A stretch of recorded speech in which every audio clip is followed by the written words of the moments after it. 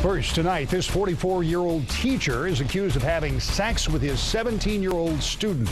24-hour News 8's Crystal Hilliard is live outside Cedar Springs High School where the teacher worked. Crystal? Rick, the student is a senior here at Cedar Springs High. The suspect is a chemistry teacher. Today we got a hold of court documents where the 17-year-old details their two sexual encounters. Right now, 44-year-old Joe Junkind is in jail on $10,000 bond, facing 2 CSC charges.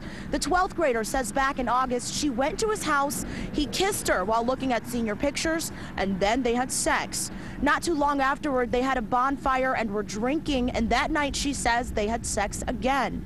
Junkind was arrested yesterday at the end of the school day. Today we spoke to authorities. We're not aware of any other victims. One of the reasons we put out a press release like this is if there are other people that may have had contact with this school teacher or now want to come forward or are concerned, we would like them to do that. Now, when he eventually does make bond, the judge declared Junkind cannot live within 10 miles of the school district. He's also prohibited from having any contact with this student. We're live in Cedar Springs tonight. Crystal Hilliard, 24-hour News 8.